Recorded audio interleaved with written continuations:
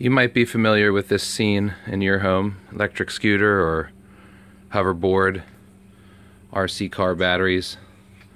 They all need to charge for about 6 to 8 hours, and if you've ever had to replace a battery in your electric scooter, you probably learned it's because you left it charging all the time, or overnight, or for a few days.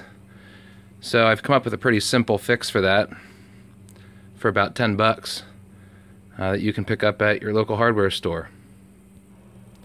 Here we have the outdoor plug-in light sensing timer. Picked this thing up at Home Depot for about 10 bucks.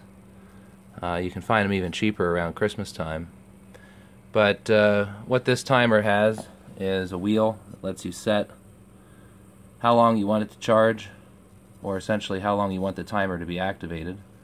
And then here it's got a power light, and under this silver tape is the photo sensor that detects whether it's day or night and turns the timer on. I have that covered up by tape. That's really the only trick to this whole thing. You guys may have seen these kind of timers. The problem with using something like this to charge your battery for 8 hours is this timer turns itself back on the next day. So all you do is take one of these outdoor light sensing timers, cover up the light sensor so that nothing can turn it back on, and plug it in. I'll show you what happens. Alright, now the timer is plugged in, and I want to charge for 8 hours. So all I need to do is turn this,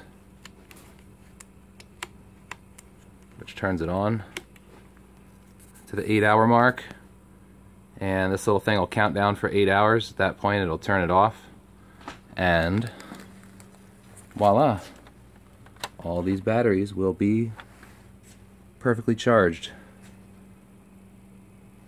Hope you find this helpful.